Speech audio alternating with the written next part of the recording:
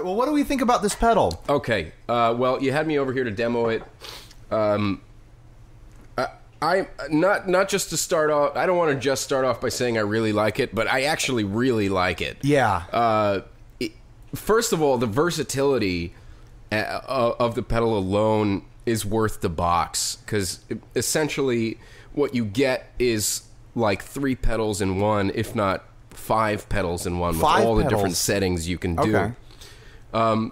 Normally for my chain, what I have in my pedal board is 3 different, distortion / overdrive style pedals, kind of one for each. I have like a slight speaker booster when I want just a little bit of break up, especially where most places you play, you can't turn your amp up to a point where you really get the tone you want, because most sound guys ask you to turn it down. That's why I have that sort of booster in my chain. And then I have kind of a standard blues overdrive, usually like a Tube Screamer style, and then something a little crazier. With the JHS, you really get all of that in one, and it's the way it's laid out, it's not hard to be able to use all of that at the same time and to switch back and forth. Sure. And to go from a little bit of overdrive to a lot of overdrive with ease. Yeah. And that's why I really am enjoying it. I mean, if you know your settings, you're not going to change mid-song, but you could easily flick your settings around between songs. Yeah. And be like, oh, I don't want the fuzz, I want the drive. I don't want, the drive, I want a little bit of distortion or something like that, Exactly. And it's not hard to get to those settings, because... No, not at all. I mean, what the Kilt is here is JHS's take on the Expandora. Yes. Which we have right here. You have... yeah. Is that an original, or is that one of the reissues? This is the original. This is from Japan. This is one of the original ones. This is kind of my prized possession in my pedal collection. Because I think it's so cool. I love this pedal. I love the way... First of all, I just love the way it looks. I love the way it's built. Yeah. And if I'm being honest, I don't think I can ever replace it. Right. But it has its setbacks. First of all, the Expandora comes with 3 settings. You can do a slight overdrive, you can go to a distortion mode, and then you can go to a crunch mode. I think what makes the Expandora special is its crunch mode. The overdrive and distortions are fine and they're good. Right. But the crunch mode it's really what makes you go, wow, with this pedal, And you've used that on a couple of our recordings for Dinosaur Ghost. I have. So. And I use it live a lot. Yeah. And it has a very sort of Texas ZZ Top feel, and absolutely. I'll just give you a little. Yeah, give us a little taste. Right now, I have it in the crunch mode, which is kind of neat because it's super, super loud. But when you have the gain and tone down to a reasonable setting, it actually gates out. Right now, the pedal's on, but there's no feedback, no nothing, and then.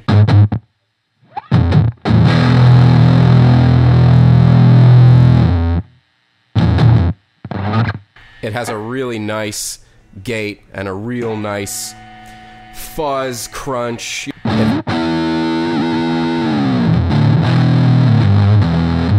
Feel to it. Yeah. The problem with the Expandora, at least the originals, I know they fixed these in the reissues, although purists are not fans of the reissues, is that to change the settings from crunch to overdrive to distortion, you have to take a screwdriver and open up the back. Yeah. Which is not easy to do in the middle of a show.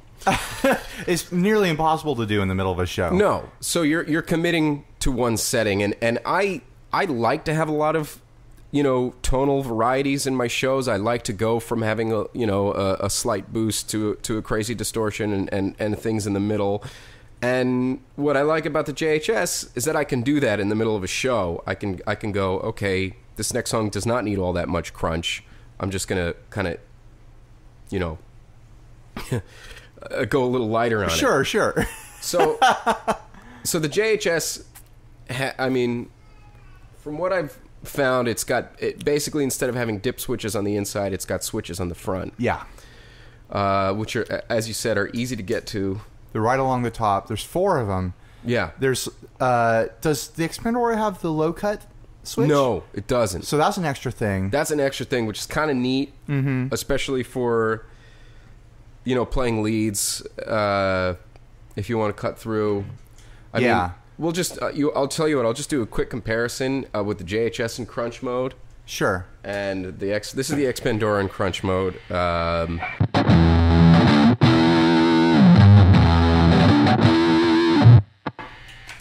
And similar gain and tone settings on the JHS.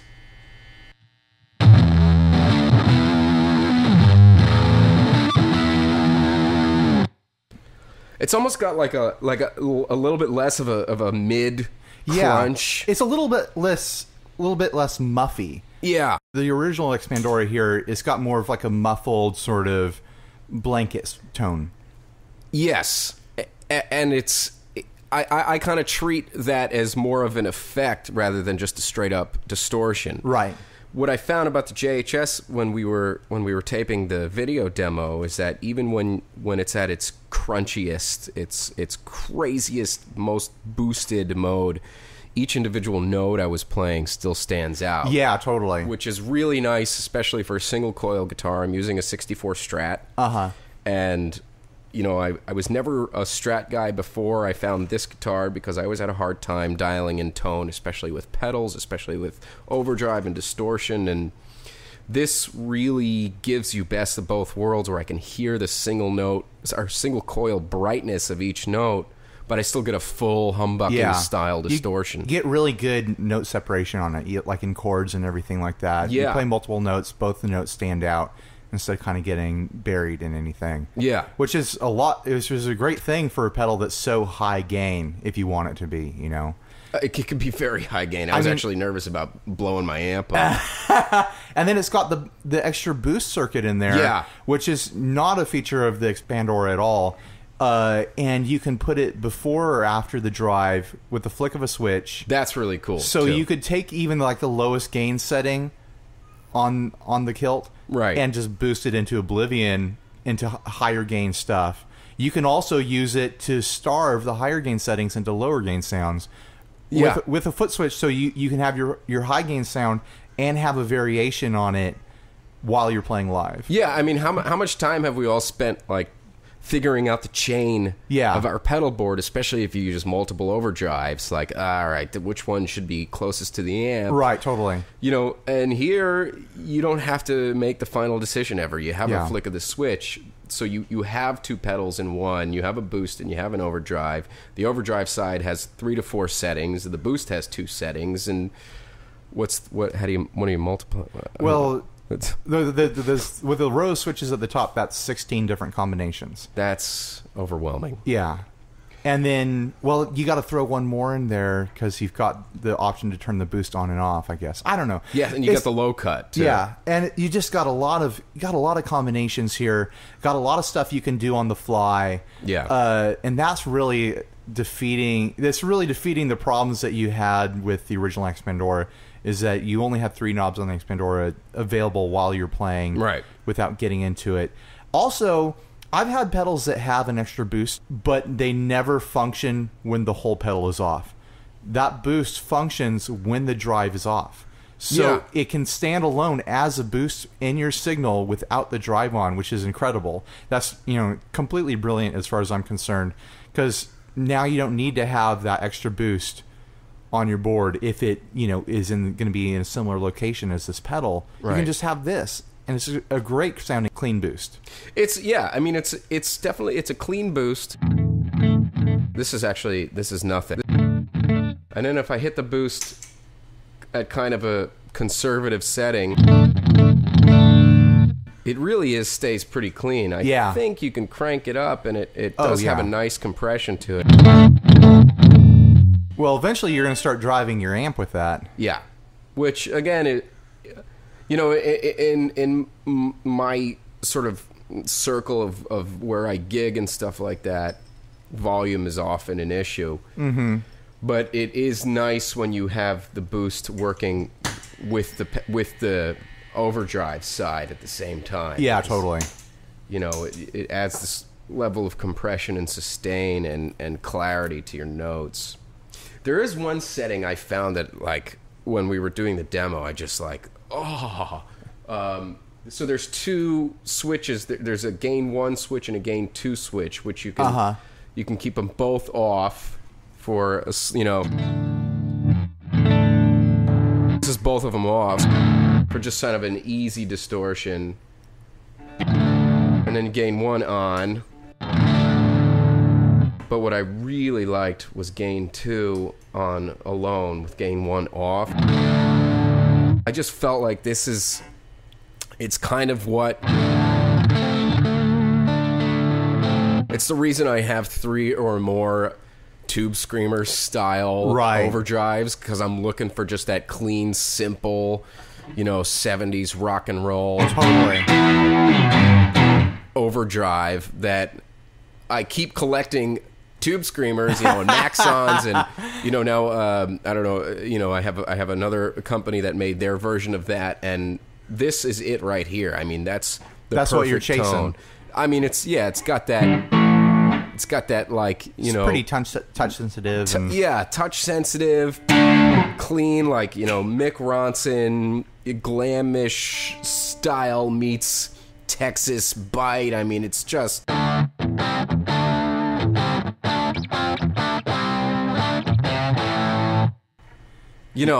That's perfect. It's great. That's great. It's nasty. Oh. I want this thing. I know, right? Well, how much did you pay for the Expandora when you got that? Did you do like a weird trade on it or something? No, I got it on eBay for, I don't fully recall, but it was between $200 to $300. Okay. Yeah. That's about normal on those things. It's about normal. Yeah. And look, I mean, the Expandora, I love it. I mean, it is what it is. It's not the most versatile pedal, but it's a piece of, it's like having a classic Italian sports car. It definitely gets you those sounds that you've heard on like just tons of recordings. Like it just nails it. Well, for recording, it's very versatile because I have all the time in the world to open up the back and mess with the dip switches. But still, its tone is what it is. I think the JHS takes what the Expandora originated and gives it a lot more versatility, gives you a lot more tone options. So you paid her somewhere in between, in the 200s maybe for your pedal. Yeah, close. I would say close to 3. That's the most I've ever spent on a pedal. Sure. Yeah. The Kilt is $279 new, and I've been seeing people complain about that online, but I've been like, what it's copying is already, it already is in that territory, and you're getting something that's got all these extra features. It might, I don't want to step on toes at JHS, but it might not have the collectability of an original Expandora. No, but so what? But it's got all the function and more. Its functionality it surpasses the collectability. Sure. And you know what? It's brand new. Yeah. You never know. Maybe 10 years down the line, it will be collectible. Yeah, check it out on the used market. Yeah, we'll see how much they make or how many. But I kind of hope this pedal takes off because, honestly, I think it's just crazy good. I've been having a ton of fun with it. I enjoy it. It just showed up today. Mm-hmm. It just showed up in the mail today. But I played around with it for about an hour and a half before you got here, and I was just having a great time with this thing, man. It's right up my alley. It's not subtle at all. No. This isn't one of those drives where you put it on there and like, oh, here's my transparent drive, and it's just kind of in there. This is like in your face. Yeah.